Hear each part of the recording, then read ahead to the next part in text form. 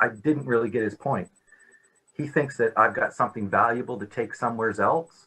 No, this is the messy conversation that we have to learn to navigate. One thing though is that I've noticed too a couple of times come up in different places where, like, I think I'm not sure because I wasn't there in the beginning in the global challenges collaboration. If it was like to come up with some sort of governance and solving world problems, like I've heard the idea of this scaling like a conversation, including like tens of thousands of people, and like it's totally not going there. This is not going to scale to 1,000 people. Like there's maybe 1,000 people in the group, but they're not like you're not going to have a conversation on Zoom with like 10,000 faces and be able to have agreements and like so how are you going to solve problems if we can't even like come and I don't know. Well, yeah, and I think cleaning the space is what we all are. I think what our responsibility would be is to make sure that the conversation space is as clean and trustworthy as it can be. And I think that's a pipe dream because as soon as you get into a political conversation, there's generations of ammunition pointing at you.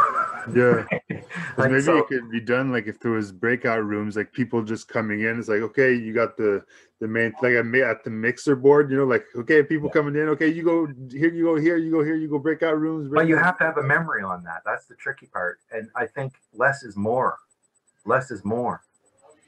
And I think just defining the basic terms, like it's unbelievable. But what did I realize that with Doug, I was one step ahead. When I thought I was starting on square zero, he already put me 2 steps ahead.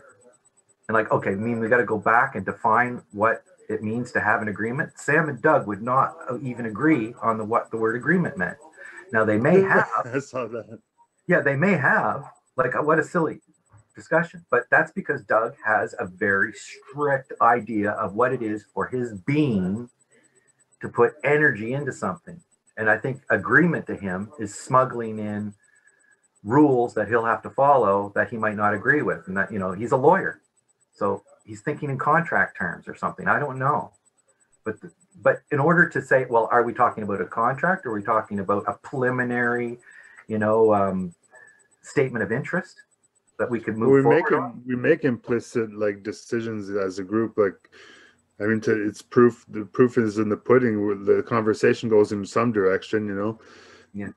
Everybody's putting in their 2 cents, and it sort of goes in a certain direction. It goes zigzags and everything, but so I think people are making agreements. On the subject that we can't talk about, there was agreement basically across the board about how the network is about not just conversation, but about caring about each other, and not wanting someone to have harm or whatever.